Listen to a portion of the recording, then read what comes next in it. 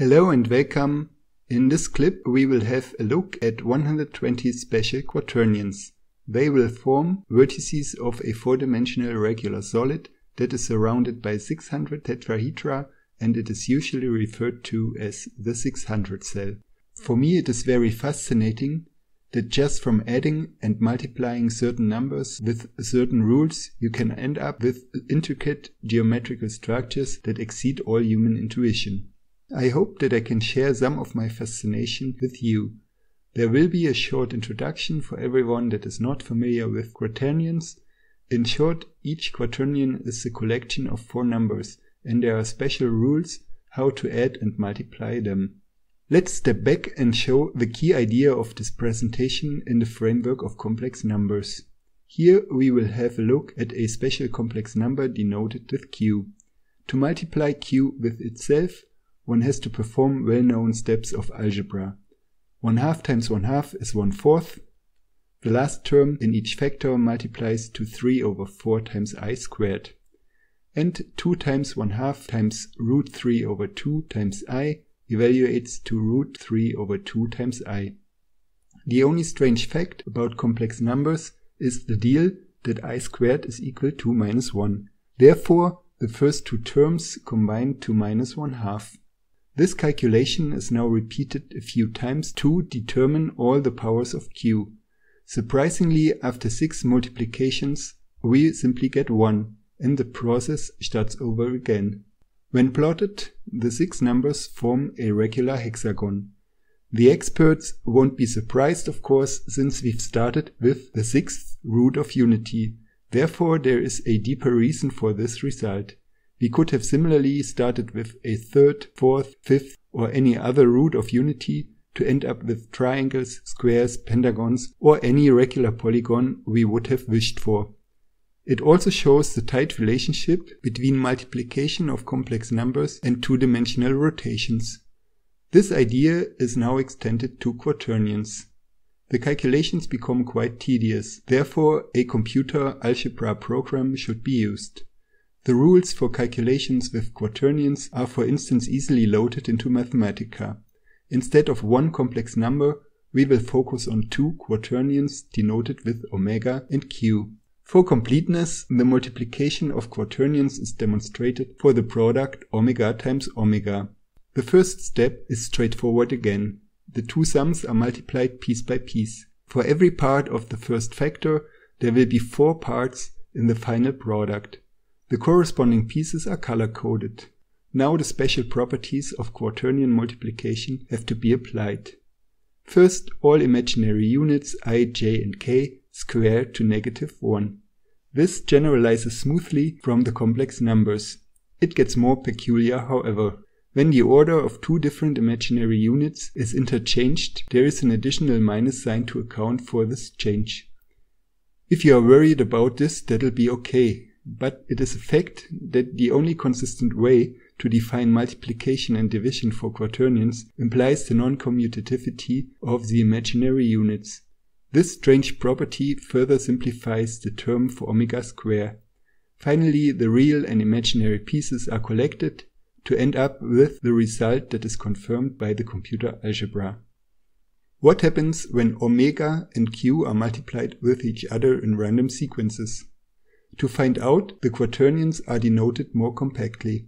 Only the coefficients are collected in components, and shortcuts for the expressions containing the root of 5 are introduced. An auxiliary function is used to find all possible products. In this module, one starts with omega and q as new elements. Each of them is multiplied from the right with either of the generators omega and q to form 4 new elements. There is one more list called all elements, where all generated quaternions are stored. These 4 quaternions are now treated as newly generated elements, and they are also added to the list of all elements. Then the process is repeated with these 4 new elements.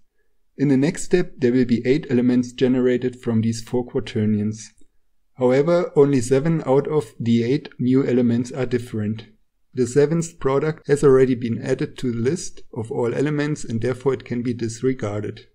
Therefore, the list of new elements will not grow forever. It turns out that there are 120 quaternions that can be generated from the two quaternions omega and q. The construction process can also be visualized by a tree that is shown here. Each new branch corresponds to a multiplication with omega or q.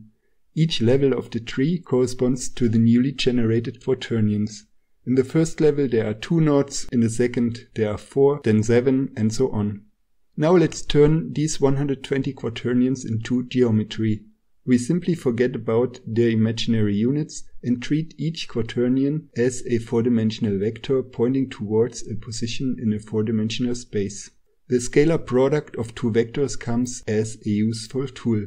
When the length of each vector is calculated, it turns out that they all have the same unit length. All points are therefore located on a hypersphere in a 4-dimensional space. On this sphere, some pairs of points are closer to each other than other pairs. It is easy to measure the distance between all these points, and the largest and the shortest distance between any 2 points can be determined. The largest distance, of course, corresponds to antipodal points that have a distance of 2.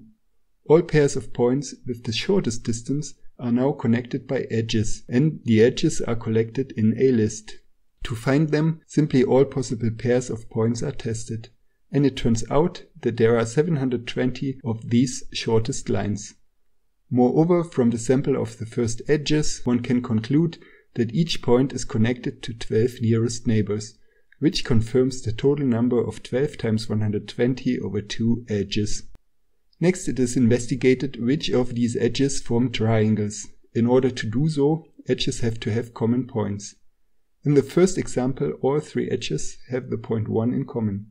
However, this is not sufficient to form a triangle. In this case, the 3 lines all meet in 1 point. In the second example, any 2 pairs of edges have a point in common, and in total there are 3 different common points. These are the conditions for a triangle. The computer scans through all triplets of edges and finds all of them that fulfill these properties. It takes a few minutes to check all combinations, but in the end there is a list of 1200 triangles.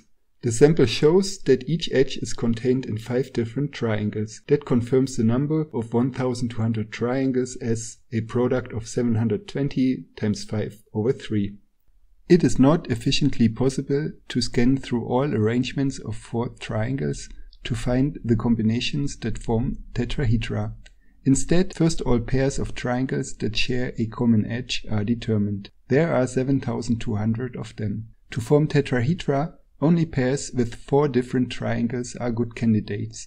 On top, these 4 different triangles have to have exactly 6 different edges. When these 2 constraints are imposed, there will be 1800 tetrahedra formed from these 7200 pairs. A short inspection shows that always 3 of the tetrahedra are equal, because there are 3 different possibilities to build a single tetrahedron from 2 pairs of triangles.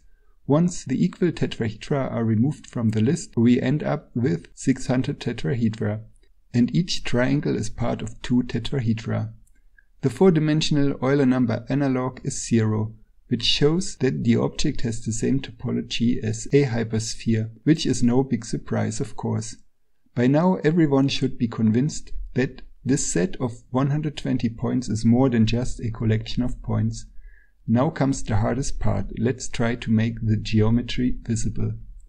In a first attempt, the last coordinate of each vector is simply omitted, and the corresponding points are plotted into a 3-dimensional coordinate system.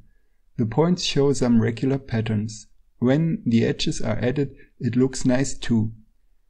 The outer triangles form a nice triangulation of the surface of a sphere. When a little bit of transmission is added, the inside reveals a complete mess. Therefore, more sophisticated tools have to be used.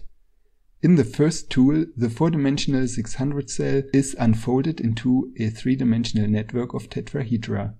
In the 3-dimensional analog, the icosahedron can be unfolded into a 2-dimensional network of 20 triangles. The color indicates how far the triangle originally was tilted into the 3rd dimension. Similarly, the 600 cell is shown in its unfolded state. The 600 tetrahedra can be unfolded by rotations around the common faces. Rotations in 4 dimensions do not only fix an axis of rotation, they fix a 2-dimensional plane. The unfolding allows to display the result inside a 3-dimensional space as a 3-dimensional arrangement of tetrahedra. The red color again indicates the tilt into the 4th dimension in the full 4-dimensional picture. I guess in a 4-dimensional school, diligent students would have to cut this structure and form it into a 4-dimensional 600 cell.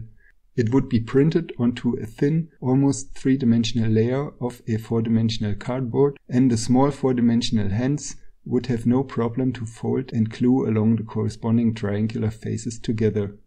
In a second animation, all possible colors are used to highlight the intricate structure, and a second version of the net of the 600 tetrahedra is shown as well. It is just a different representation for the same 4-dimensional polytope. A second tool uses a projection that is first shown for the 3-dimensional icosahedron. In front of one selected face there is a focal point to which all other vertices of the icosahedron are pulled towards too. They are pulled until they reach the selected face and then they remain stick to this face. Again, the initially 3-dimensional icosahedron has turned into a 2-dimensional graph of vertices and edges. Only the color of the faces still resembles the information about the 3rd dimension. The final state of such a projection is shown for the 600 cell. Don't forget that it is just a projection. All the vertices actually lie on a hypersphere in a 4-dimensional space. This sphere is triangulated with 600 tetrahedra, whose triangles all meet with triangles of other tetrahedra. No single triangle will be unshared, and all 600 tetrahedra enclose a 4-dimensional space inside. And don't forget where we started.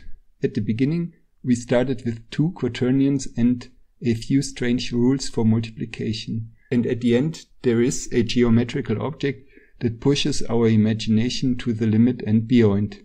If you want to hear more crazy things like this, just stay tuned to this channel, leave your recommendations in the comments. That's all for now. Hope to see you again. Bye bye.